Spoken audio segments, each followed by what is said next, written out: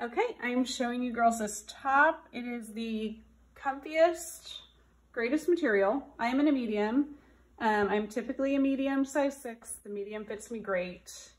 I would not go up or down in this. So I would say stick true to your regular size in this one. It is this, it's not like a waffle knit. I mean, it kind of is.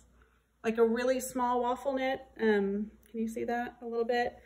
It's so comfortable. It's got amazing stretch. Like, I wish you could feel it. It's got the cute double black stripe in there.